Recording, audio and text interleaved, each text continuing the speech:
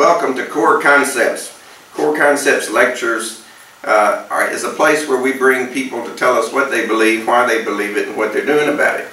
And this is sponsored by one community, by the Institute of Applied Metaphysics, the Church of Revelation, and I-AM-COR, an association of healers. And in this, today, we have with us Keith Blanchard. Now, Keith was the very first person to do a Core Concepts lecture. That's right. You were number one. And but today he's in there. He talked about his work and so forth. But I wanted to get some information out about Sai Baba and about this man. And Keith has had such an unusual experience in how he came to meet Sai Baba and so forth. So I asked him if he would come and talk to us today. Welcome, Keith. Thank you for having me. Go ahead. I want to tell you a beautiful story. That story has not yet had an ending. It's actually my life that I'm living. All of my life I pursued, at least played with the idea of being plugged into the cosmic system. That started to manifest early in my life as an altar boy. Age of 15, I was serious about it in such a way that I wanted to become a Catholic priest. My dad introduces the guitar. God goes to the closet and the guitar stays out. And so the picture that I'm painting, the path I was walking, was a lot of fun, being a musician full-time.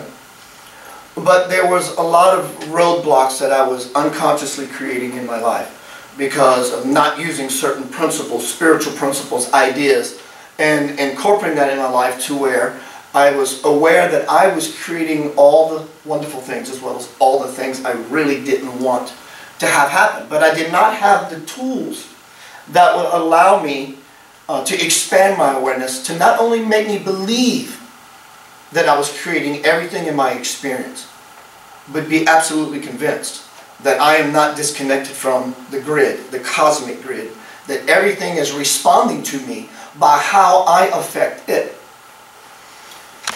Years of my life after I became, years later, after I became a spiritual teacher back in the, say, mid-90s, I was teaching a class.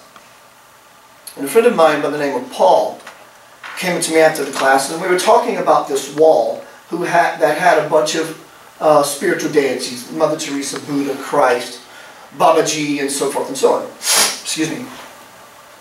And there was one picture in particular, I remember it was the farthest the last picture. And I asked him about some of the different deities, who were they, where they're from, and what's their mission statement. Well, he gets to Satya Sai Baba, and he proceeds to tell me a little bit. I said, well, tell me a little more about it. And he reaches down from the altar that was below all these pictures, and he pulls out this little canister full of what's called vibhuti ash. And he said that Sai Baba has the ability to manifest at will, to spontaneously create this out of his hand. He would literally walk up to you, turn his hand, or just pour it on you out of his hand. And the fact I was new on the spiritual path, I was really intrigued because some of the guys I would hang around with, we would talk this really cool spiritual stuff, how you can become a master and literally be able to create your experience in a very grand way. So these kinds of ideas introduced for chatting between me and my mates was really exciting stuff. And so I decided that I wanted to know more about this person who can literally manifest at will. And so I began to read, he showed me this ash, and this is the ritual. And the purpose is, it's an excuse to connect to God. It's the thought, it's the sincerity, the fact that you're taking time and creating an intention to connect to something greater than you know as yourself. It's an act of humility to kill, not really kill the ego, to tame the ego, or to see it from the perspective and the purpose that it is. So it's a way of connecting to God. But also, the metaphor is that everything in the temporal world will burn or eventually reduce itself to ash. So all that is left is the ever-present spirit. But it's also a warning to the recipient that you must begin to burn all of the troubles, all of your woes, all of your discretions, all your faults into the fires of worship. This is the purpose of the ash. This is what it means. So I was intrigued. If you want to look at it, you're welcome to pass that around. I was really intrigued. So I began to read books about Sai Baba's life. Keep in mind that this being does not write books. People write books about him. There's no other way to say it. If you believed that God has ever walked the earth, that's what he looks like, right there. Jesus and Buddha is what you call yogis. These are men who, over the course of their life, they become one with God through rituals and practice and desire and passion to be one with God consciousness. Sai Baba is an avatar. An avatar is born with God consciousness. He was born enlightened. In fact, his name is Satya Sai Baba. Satya means truth. Sai means mother. Baba means father. Like Abba in the Bible means father. So he's an androgynous being, pretty much. So he embodies the full divine flame, masculine and feminine principle. He died about 2 years ago on Easter Sunday. But the people who are writing these books about Sai Baba, in fact, he's the highest, to use a word, the highest incarnation of God that has ever stepped foot on this planet. A Mahavatar, we talked about yogis and avatars. A Mahavatar, in fact, is not born at all. They literally have the will and the power to manifest themselves spontaneously out of whatever dimension they're in. Babaji was such a person. But we're speaking about Sai Baba. So I started reading books about his life. Doctors, scientists, people who don't believe in this God stuff, going over there to disprove all this noise they're hearing. These are the people that came back to write these books about this avatar, saying, I don't know what that was, because that's nothing like I've ever experienced. So as I started reading this very first book, in fact, it was called My Baba and I, where Sai Baba met this man by the name of John Hislop. And they were walking down a dry river bottom to find a place to have a ceremony, 12 people. And Sai Baba walks up to this bush and plucks these 2 twigs. And he holds them like this in his hand, and he tells Hislop. He says, Hislop, what's that? He goes, well, Swami, that looks like a cross. He goes, watch this. And he blows in his hand, excuse me, my voice is hoarse from singing. He blows in his hand 3 times, and there lay an actual crucifix with Christ hanging on it. And he said, this actually took me some time. He was being funny because he just blew in his hand.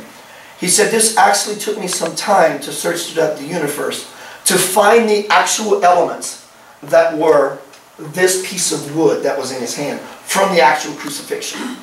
Okay. These are some really far-fetched stories. But I was intrigued nonetheless. And I was willing to venture into the rabbit hole, however far that rabbit hole went. So I started reading book after book after book. And he started coming to me in dreams. And there's a common theme throughout all the books, which is that he's told all these authors that met him and wrote their stories, that whenever I come to you in a dream, you are not dreaming. Because if your mind has to paint the picture of God, you're already operating on that conscious level. So therefore you are being visited. Because to him, to me, that's who he represents to me. And to whoever he is appearing to.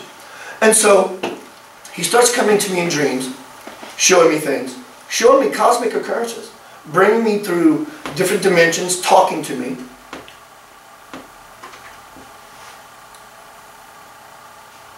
And one night he comes to me and he says,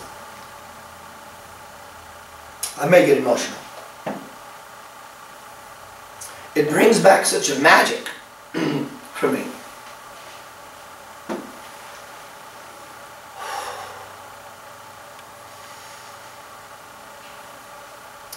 bring me to a state of full-blown consciousness.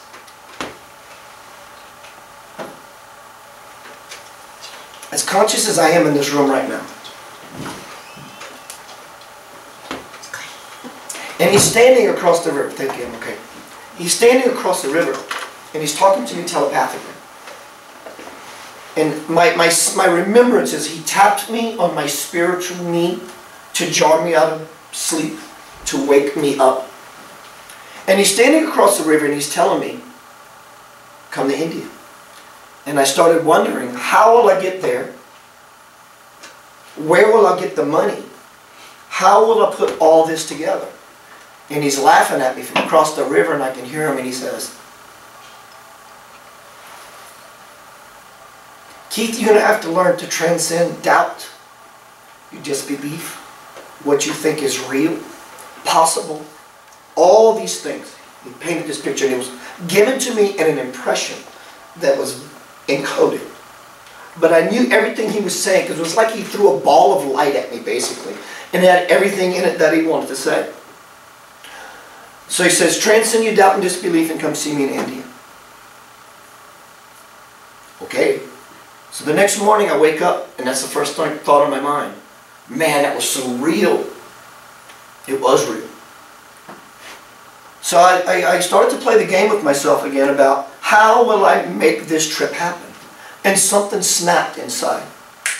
And I said, I made a decision. I'm going to go to India. 2 weeks later, I get a phone call from someone I've never met. And she says, hi Keith, my name is Debbie. We have a mutual friend. I hear that you want to go to India to see a holy man. I said, yeah, this is true. She says, well, I'm a flight attendant. And I have some companion passes for the year that are about to expire. And I really would like to give one to you so you can go to India. So I went to India, first class, round trip, no expense to me, to go witness the divinity of this man. And I can't, and shouldn't, but I can't begin to express what it was like to see how divinity acts and behaves. There is a grace that happens when he walks into the temple that can only come from something divine. It's like there's he glides, there's a song when he walks. So I get to India, miracle upon miracle was happening the whole journey, my way there. I saw him on the plane. I was sleeping on the plane crossing the Atlantic Ocean. I wake up and I see this avatar walking down the aisle. I don't know why this is so emotional for me today. It's kind of like it's refueling a fire. But I saw this avatar walking towards me down the aisle of this plane, superimposed on one of the flight attendants.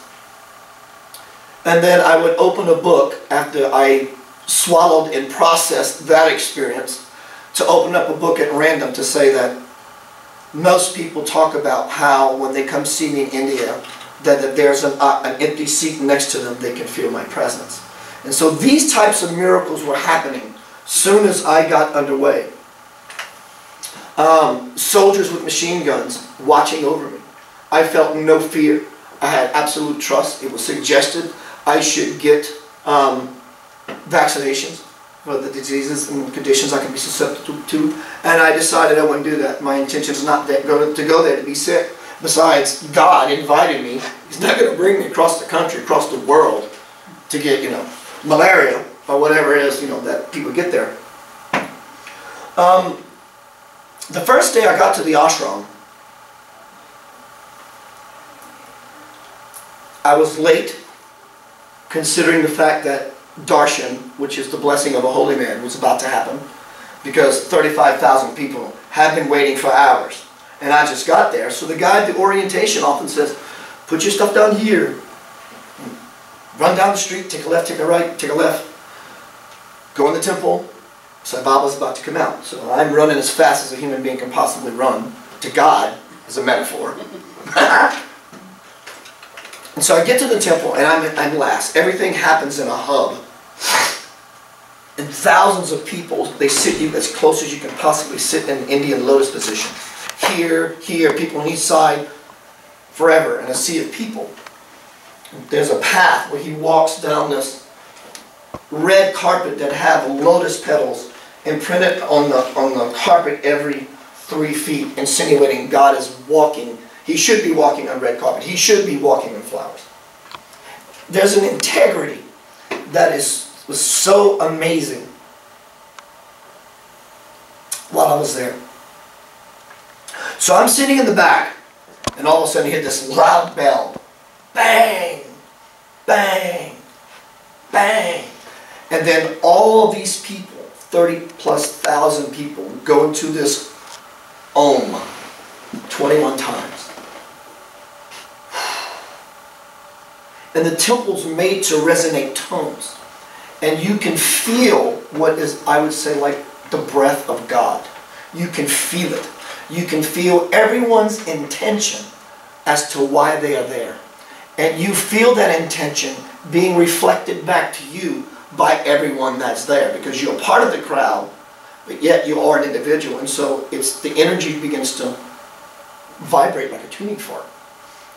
So finally, Sai Baba comes out of the gate on the right, on the women's side. And I didn't believe what was happening. I was like,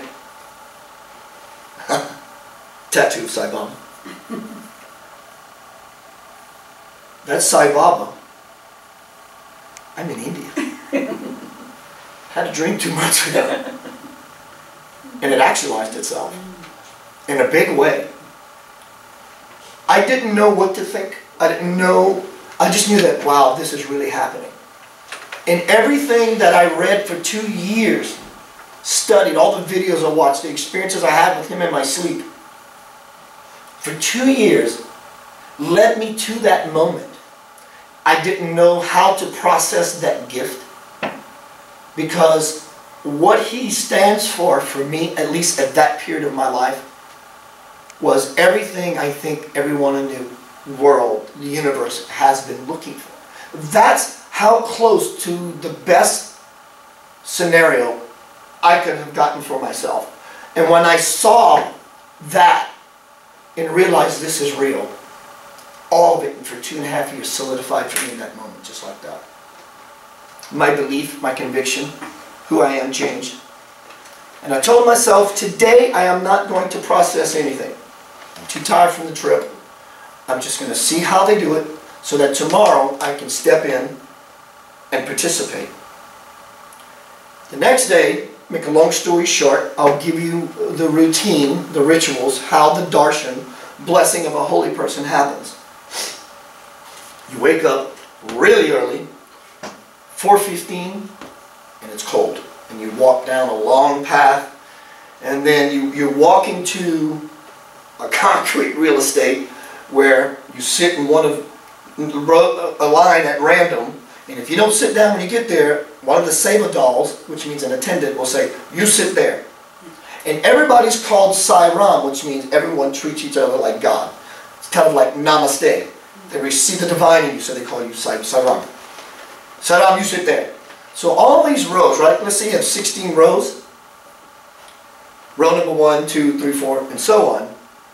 But no matter what time you got there, if you got in row 1, don't mean you're going first. They pick the numbers at random. Row 10, stand up, you're first. They march in the temple. And you literally get from here to the wall, for those in the viewing audience, 3 feet from what you would consider God. And so they march you in there. You sit in the sea of people with nothing to do for 2 hours. After you sat in the beating hot sun, for one. And the reason I asked about this, what is the purpose? It says it creates humility. That you're patient, you learn patience, trust me. But it creates a humility in you that you want to see something so divine. It somehow creates the space of being worth it. And so after you sit there for a while, you hear this music way in the distance, and it's a parade. And the parade is to celebrate and wake up God on the earth. while he's still sleeping. And eventually he comes out. This happens about 6 in the morning. Sai Baba does not come out till about 7:15. Then all of a sudden they put some Hindi music on for a little while. Then they start clanging that bell. Well, the days that preceded, when Sai Baba would come into the temple, were like this. He walks in on the women's side. Women and men are separate because they want to avoid distraction.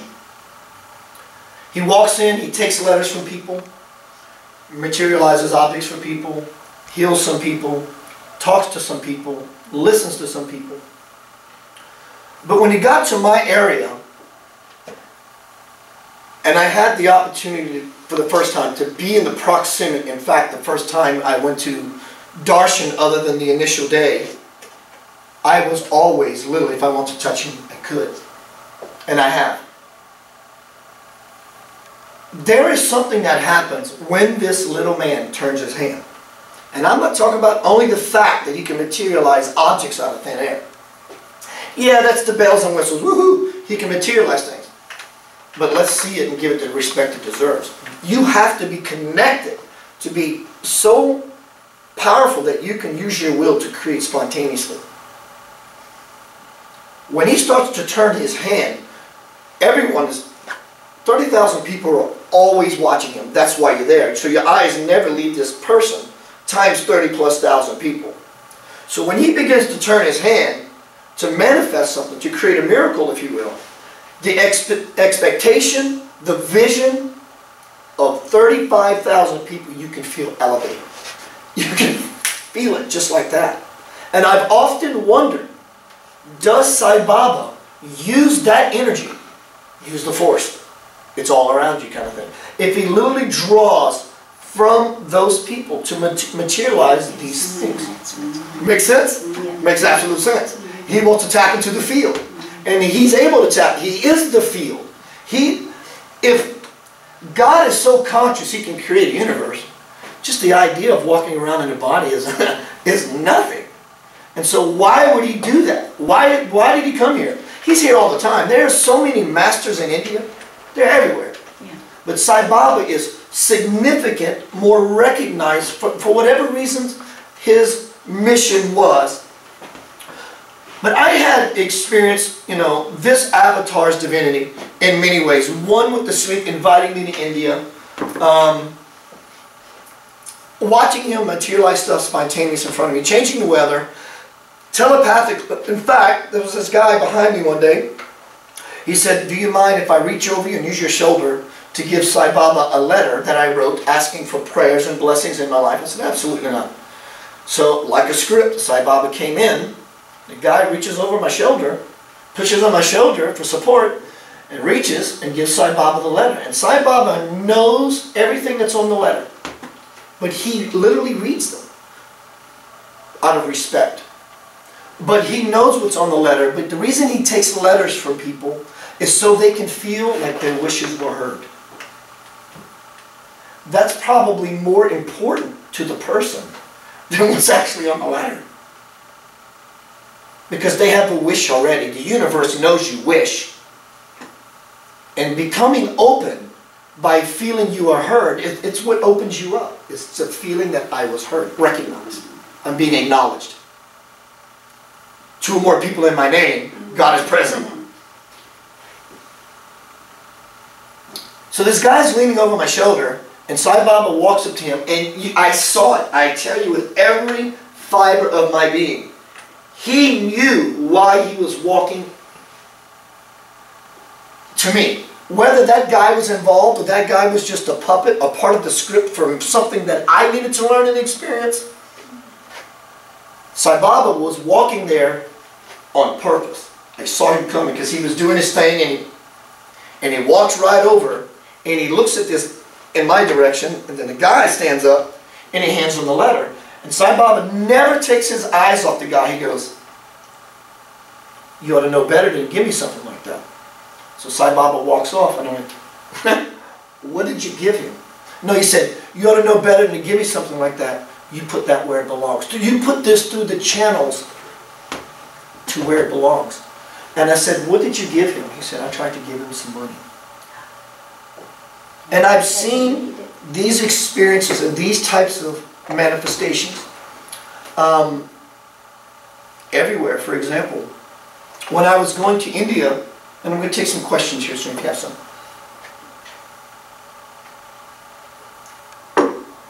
When I was going to India, I was in midway of writing my book, The Divine Principle. I really enjoyed writing it, and it was probably about 4 years into it. That's a long time to write a book. But when I was awakened out of my sleep by that voice that morning, I was instructed to begin to log my thoughts, my feelings, and my life experiences, and that eventually turned into that book. Point being, I was at the halfway point, and I didn't want my trip to India to be about me and my book. But it was important to me because I did not want to put any more energy into something that was not valuable in the highest way to my life. If I'm supposed to be doing that, and that's where my highest life is, for whatever reason, that's what I want. Show me clearly. Keith, you played with this long enough? Yeah, don't worry about it. But if you want me to, I'm willing to take it to the end. And I said, I'm not going to go there the first day and start, teacher, teacher, ooh, ooh, ooh, me, me, me. There will be a season for it, and I will know. And so about going into the second week, maybe the 8th day, I'm trying to figure out how I'm going to ask this master who knows what I'm thinking. There was no shame knowing that he knows what I'm thinking. He can see it anyway, and you know he knows it.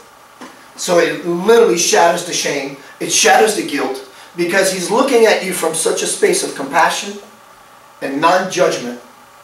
There's a power in that. Wow. That you can feel. It's very, very tangible. So the day comes, somehow I knew intuitively today is the day.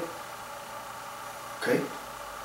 How do I ask the question to get the best answer? The right answer, the answer that I truly understand without any doubt. I know. I read a book by Robert Pretty called The Source of the Dream, in which Robert Pretty went to see Sai Baba. And Sai Baba was pointing at Robert in the crowd, pointing and writing in the air with his finger like this. Sai Baba literally gave Robert Pretty an interview and said, "You saw me doing that?" He says, "Yes, what was that about?" He says, "I want you to write a book about my life and what you've experienced here with me." Also keep in mind, when Sai Baba interviews people, they're from all over the world. Russia, Egypt, China, America. He speaks one time and everyone in their language understands. So he told Robert, "I want you to write a book about my life." So when that day came when I want to ask, should I continue with this work or not, give me the same sign you gave Robert Pretty. And his hand goes up in the air and he starts writing. My human logic goes, is this really happening? Do it again. And while I'm looking over here, because my eyes were closed, he's now over here. And he's writing in the air. So I said, okay, once, twice, thrice. And I was validated yet again. And so, after Sai Baba left the temple, this gentleman next to me was reading a book. And people often stick around to sing bhajans, songs to God. And he's reading it. I said, "Hey man, Sai Ram, what you reading?" He goes, "Oh, check this out." And the author was named Keith Blanchard. Okay, so I automatically see the comparison to my last name. And I thought that was a big miracle. And I was cool because, one, I just got finished asking him, do I write the book? They would have a book with Blanchard on it, and there's that guy. Well, later that night, I go take a shower, and I realized who Kenneth Blanchard is. My dad's brother is actually named Kenneth Blanchard, who is my godfather. These kinds of manifestations were happening everywhere, all day long. It was so rich. It was like 5, 6 bites of cheesecake. You just had enough. These are some of the experiences I've had with Satya Sai Baba. There are avatars everywhere. If you're interested in knowing more about him, I'd be more than happy to send you links, books. I have, believe it or not, I have an entire library of the 30, 40, whatever years he's given of discourses. I have the entire set. He died 2 years ago on Easter. I have one more story I want to share with you. Most spiritual teachers, not meaning myself, but is often spoke through stories. This is a book called Love is My Form. It's truly a chronicle of everything about this human being. Well, divine being, and the form of human. This story is way, way out there. It's kind of long, and I'll do what I can to keep it small. Ever since I was a child, I've been hearing in my consciousness the one that we knew that Jesus was going to return. Never really paid any attention to it. It was just a thought in my head. I'm just a silly kid. I was Catholic, so it makes sense to me, being a Catholic boy. So I'm on the ashram. Let me back up. When I was writing the Divine Principle, there was a chapter in the book called The Return of the Christ, meaning plural. Crisis. And I wasn't sure if it was going to make the final cut for a few reasons. I was afraid. I was absolutely afraid. What it was I was afraid of, I didn't know. Probably what people would think if I would write such a chapter, because if you read the chapter, it's very prophetic. And that was very dangerous ground. I really didn't give a flip what people thought of me, but I didn't want to be blasphemic either. And so, one night, after intense prayer, I keep hearing Keith write this chapter, Return of the Crisis. And I didn't know what to do. It was a good chapter, but I just didn't know if it was going to make the cut. So, 2 angels came to me one night in sleep. And they spoke in each ear, and I can hear them as if they were one voice, but I knew they were distinctly 2 different beings. And they said, Keith, we've been telling you since you were a child to log this information. So I did. I finally accepted the fact that I'm going to write this chapter and keep it. So one day while I was in India, in America I would take a nap every day. In India I didn't do it. I didn't feel the need. I'm walking around and I buy this japamala in the morning. There was a japamala in the morning I bought and I asked Sai Baba to bless it. He blessed this guy, this guy, this guy. He looks at me almost intentfully, skips over me and keeps going. Didn't give me another thought about it. Later that day, he comes out twice a day, one at 7:15 and one about 2:30. Look, walking around buying souvenirs, and I saw this cool japamala, and I wanted it. So I wanted it, and after I got it, I can feel that I was getting sleepy. Not because I needed a nap. It was as if something was inducing sleep in me. It wasn't me. It was something poking me. So I decided to go lay down and take this nap. And I was thrown into another full-blown conscious experience. You would think that as much as I dreamed about this avatar and my past in Memphis, that when I'm on the ashram, it would be all the time and very, very exaggerated. But it wasn't. I only had that one dream. Which is kind of significant, actually, I think. And I find myself in a gymnasium-ish type place. Other people, not many, few here and there, 15 people, 20. And he's standing in the middle of what looks like a basketball court.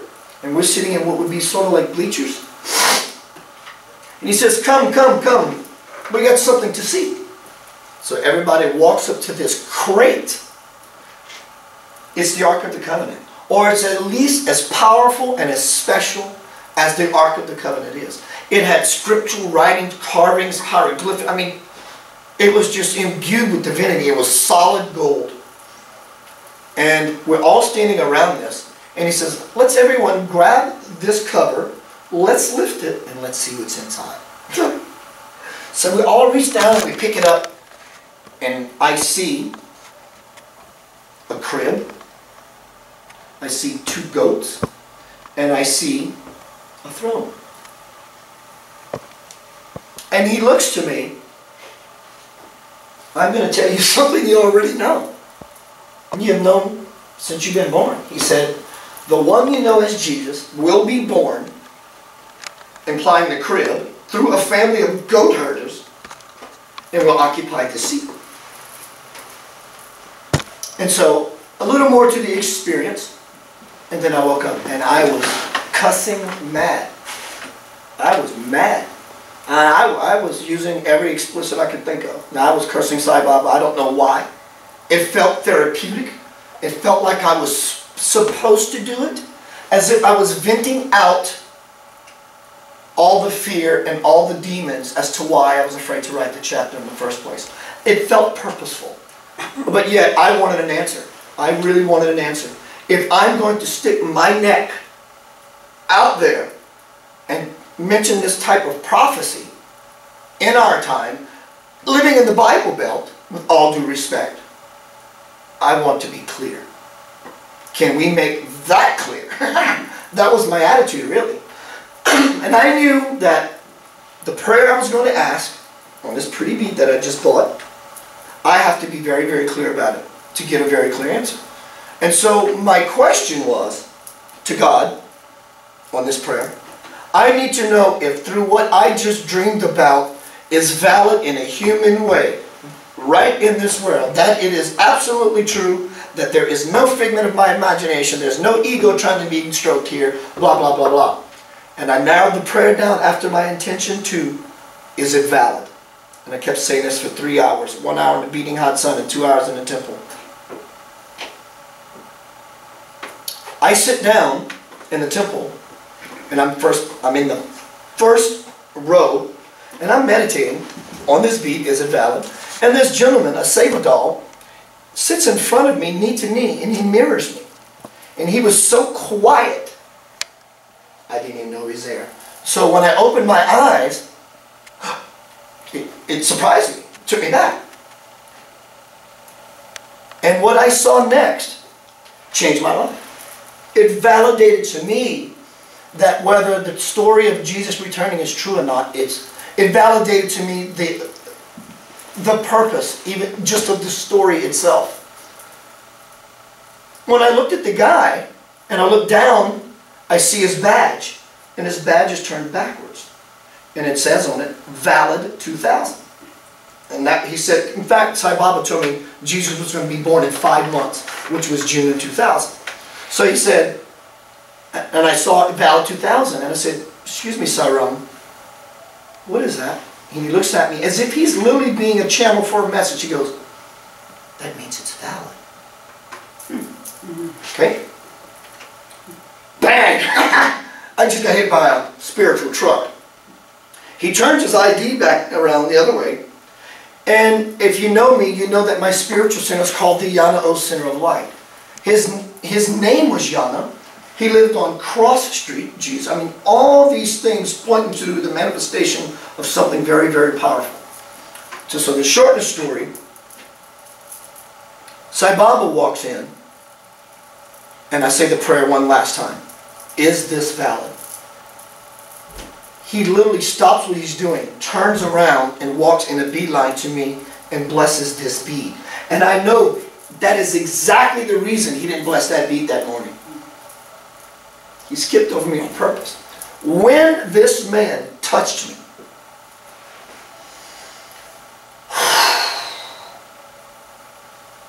if you can imagine that there is a compressed light inside of you that literally becomes this amazing conflagration and explodes. I saw myself looking up at this avatar. I saw myself as the avatar looking down at me as the personality. And I saw what I would call the birth of the universe. And it's not like the way you would see it or the way you would think it is that you saw. It's more of a knowing. And that knowing is vision. But the feeling that happens is where the pictures are. For me, the pictures were in the immense bliss. I started to become so emotionally overwhelmed, I had to leave. Not because I didn't want to be seen crying, because I wanted to show respect to other people. I was becoming a distraction. So I left. These are the types of experiences I've had with this avatar. And my life has been blessed. The teachings from this avatar are amazing. Again, if you are interested in any more exploration of Satya Sai Baba, please feel free to let me know. Anybody have any questions? Keith, he says that that was his second incarnation. The first one being another Sai Baba, white, short hair. Yeah. Sai Baba that we've seen pictures of, that even my daughter-in-law's family are devoted to. And then this was his second one, and he says he will come again for a third incarnation. Can you tell us anything about? Yeah. Sai Baba was here in the late 1800s. His name was Prema Sai. Again, Sai meaning mother. Prema means love. That will be considered the second coming of Christ. Not Christ as the man, but Christ as the consciousness that's going to occupy the world. And that's coming really, really soon. Sai Baba says the world's going to have peace by 2017, according to what he saw. The choices that we're making and how the path is going to end up. Prema Sai's purpose as an avatar was to bring about secular integration between the Muslims and the Hindus. So what he would do, very smart man, he'd dress up one day like a Muslim and sleep in a mosque. The next day he would dress up like a Hindu and sleep in a temple. And so he brought peace among the two nations. That was Sai Baba, Prema Sai's mission. This avatar's mission was to help people see, which is the same three beings, it's the same energy, God, manifesting in all these three people. Satya Sai Baba's mission is to help mankind see that God dwells within each and every person. Absolute full potential is the right of every being. The third incarnation was supposed to happen now. So Sai Baba was supposed to die in 2000, many more years from now. But anyway, he checked out early. Even though he prophesied, how did he miss his own prophecy? Well, point is, now that the third one's coming, he's supposed to come back 8 years after he died. But is that 8 years by his first prophecy? Or is it 8 years now since he died? He checked out early. That incarnation is going to be, his name is going to be, I was mistaken, excuse me. This avatar is going to be called Prema Sai. The first Sai Baba in the 1800s was Sai Baba of Shirdi. Shirdi is a state in India. This third incarnation is to help humanity see not only within every person does God dwell, each and every person alone is God. That will be the final mission of the avatar. This triple incarnation. Secular integration to rectify that, to bring people together. Second avatar mission to help begin to create a fire within each human being. And the third avatar's mission is to see to it that the world achieves the full flame. Yes? I have two questions. One, do you see a parallel or an equal relationship between Sai Baba and Maitreya? Yes. And aren't they the same? It's the same. And aren't their incarnations the same? They are I would agree, absolutely, they are the same. But they do have personalities. Oh, yes. Yeah, oh, so yes. for example, if God would be the incarnations. hand, if God would be the whole hand, and we are each a finger, Christ, Maitreya, would be considered the knuckle. It's where individuality and full consciousness connect. It's the connecting link. Incarnations. The two are different. You know, Sai Baba's here is Sai Baba, and Maitreya would be, it's a different incarnation. Now, isn't Maitreya supposed to be already here in England? I thought he was in, I don't know. The last time I read about him was several years ago. He was in Africa, but then... Africa, that's it. But this is, I don't know about that source, but that's what I've been told. Yes. Benjamin Krim. Krim, yeah. Sai Baba would be known as the cosmic Christ. Maitreya is known as planetary cross, planetary logos. Any other questions? Was that No, what the that's questions? not the end of it. My feeling is, you say avatar, you say great being, you say life. Then you say this is God. So what is your definition of God, and how can you say this is God? Just because you feel that, and all these thousands of people that go there feel that, that doesn't mean it. It could be anybody. But I mean is, I'm just wanting to see why you call him God. That's a Your very, very definition. good question. I really appreciate your honesty. I think that's a beautiful question. And it's worthy to be answered, in my opinion. It's important. And I appreciate that you had to ask me that question. Moxie. Yeah, Moxie, what a great word. Absolutely. I actually almost don't know the answer to that question, but I'll give it my best attempt. Well, see, you kept repeating, this is God, this is God, this is God. Actually, God is a definition of a word that, many people who are nowhere near the level of Sai Baba claim, So, I need your definition. My definition of God is silence, love, unconditional, non-judgment, all those spiritual qualities we know. Okay. That being said, just as well as the unmanifest, so is the manifest. If God is omnipresent everywhere, then obviously you're it, the water's it, it's everything. It's the place in the universe, it's the space in the universe, it's the consciousness that knows everything. It knows it's not disconnected from everything, and it has the will to manipulate whatever it wants. And it knows it will live forever, and it's very blissful in knowing that. This man is the personification of that. He walks, his teachings can only come from a place that truly has to be consumed and burning in that fire. If as a Christian, or as the scriptures say, that God dwells in man, and that we live, move, and have our being in God, there's omnipresence, omnipotent, omniscient, would it be more accurate, the definition to say is this man is more aware of it than anybody? He's conscious of the fact. Conscious of it. He is probably, as far as spiritual, even other high-level spiritual teachers. And when I use these words that describe high-low, I literally don't mean that. It's a way to understand the concept. But avatars themselves will tell you that he is the highest. How about this? He is the highest form of consciousness to ever walk into a human body on this planet. But there are avatars. That's a good definition. Yeah, and be it you enlightened, be you a yogi who's born and you become that, or you are that, you're still that. But the point that I was making about him, you could literally be seen as a light from the Godhead, literally just manifesting itself on the planet, and aware that it's doing so, for sure. That's good. That's a good definition. Does anybody have a question? I mean, did you have a question? So much is going Okay. Well, right what now, I about, can't. okay, can you tell us anything about what he has done there in South India, what he created around where he was that was so significant? He's created a village just by being who he is. He didn't do anything, he didn't coerce, he didn't ask for money, he doesn't. Just by walking and speaking scripture that he never even studied.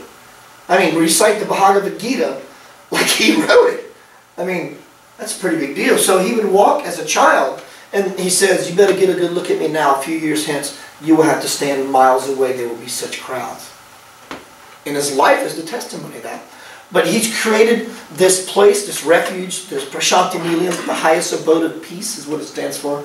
Created wells by materializing water out of the ground. It's created a hospital, created attracting people with lots of money, not because they want to show off their money. He doesn't need your money. But money is a vessel to build the world. And he uses that vessel. But he doesn't ask for it. And they built this amazing hospital that nobody has to pay for. You sick, you go get treated, and you leave. And so he's done his work. One way that we can see this avatar, Christ, Maitreya, Jesus, Sai Baba stuff, if you take it out of the spiritual context for a second. My dear friend I just met and I were discussing here in a metaphor. God wants to experience itself through us. It wants to play with itself through us. Why? I guess he has nothing else to do. Maybe he's bored. Maybe that's fun for it, obviously, because we're doing it. But to take it out of spiritual context, these people are basically refining themselves in such a way that they begin to tap into a part of themselves that really exists at our essence. And they're using it to manipulate energy. Call it energy reality. Well, they're saying, I've done it. I want you to do that too, just so I can show you how cool it is. Because I care about you, my brother, and sister, because we're connected. Here's the rule book. The cosmic rules apply to everybody. These are the laws. These are the rules. When you understand the difference between the laws and the rules, you're on your way to becoming a master. Rules can be broken, laws cannot. Well, the point of spiritual beings is to emanate that spirituality to people who need it. Yeah. People who are searching, people who are hungry. So that alone is the raison d'etre. Well, the people who have increased their receptacle so that they have the capability to receive. See, this goes to that law of adequatio, that you can't pour a 5-gallon drum of water into a quart jar. You can, it ends up on the ground. So it's up to us to increase that receptacle so we can receive, because we can receive all there is.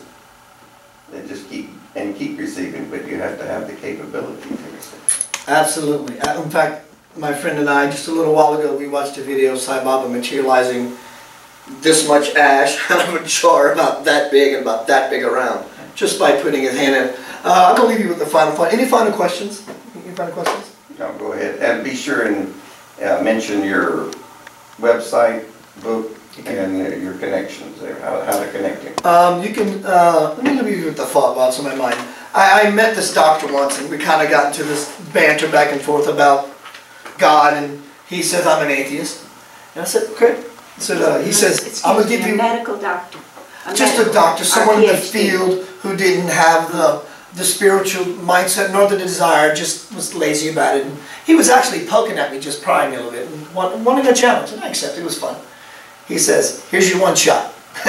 He says, convince me of God. I said, okay. I said, that's fair. I said, I point to the guy and I touch him. I said, what is this? He says, that's my hand. And I said, well, can you tell me who is this me that owns that hand? And I saw something change in him.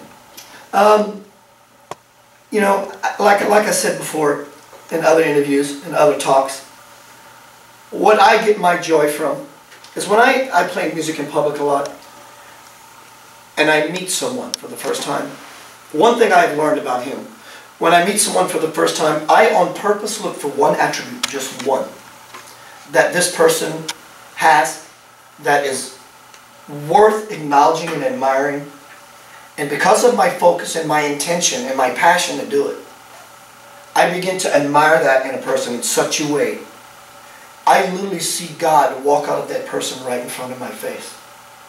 And the healing that begins to happen in that person's life by really listening to something or really appreciating a talent they have, I've seen it change people repeatedly. I have. Thank you all for having me here today. Jim, thank you very much. If you want to know more about me and my work, you can go to thedivineprinciple.us.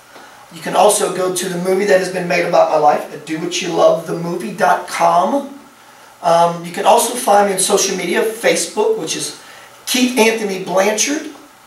Also another Facebook page. And they have different functionalities. I'm not an egomaniac. They're for certain reasons. And there's another one that is Keith Anthony Blanchard, author, I believe. You can go to Amazon.com and order my book, The Divine Principle, Anchoring Heaven on Earth. Also, finally, Eden Sky Wonders Why. You can buy on Amazon, which is a children's book series modeled after my son. And I do a radio show every Monday night, thanks to this man. And I'm really enjoying it, so thank you.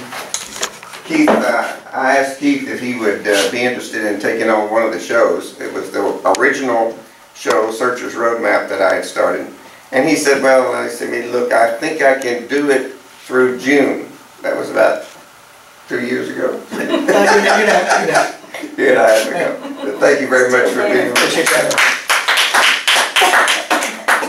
This core concepts can be seen by going to youtube.com and typing in Renford Broadcast Network. So if you're watching this on YouTube, then you're seeing it there. If you've seen it somewhere else, you can go to Renford Broadcast Network on YouTube and see, at present, probably 40 hours or better of these shows, the Bookman shows, and other things coming from the Institute of Applied Metaphysics. I want to ask you or invite you to go to www.iam-cor.org. You can view the virtual campus of the Institute of Applied Metaphysics and see more about what we're doing. Thank you very much for being with us today on Core Concepts.